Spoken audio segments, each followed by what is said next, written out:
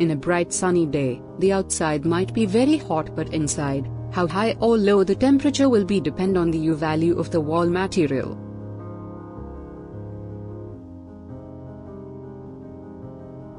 Thermal transmittance, also known as U value, are used to measure how effective they are at preventing heating from transmitting between the inside and outside the building.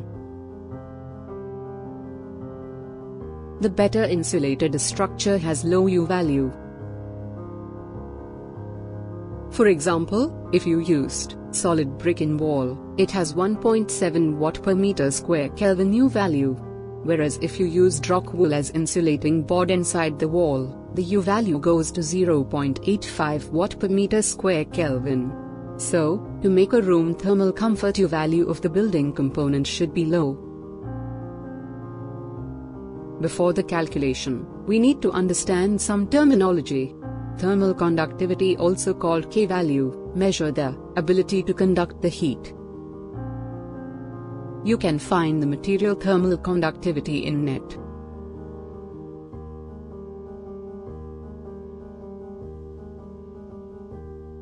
Thermal resistance is defined as a measure of the opposition to heat transfer of or by a particular component in a building component. Formula for thermal resistance is R equals to T by K, where T is thickness of material, RSO is outside surface resistance, and RSI is inside surface resistance.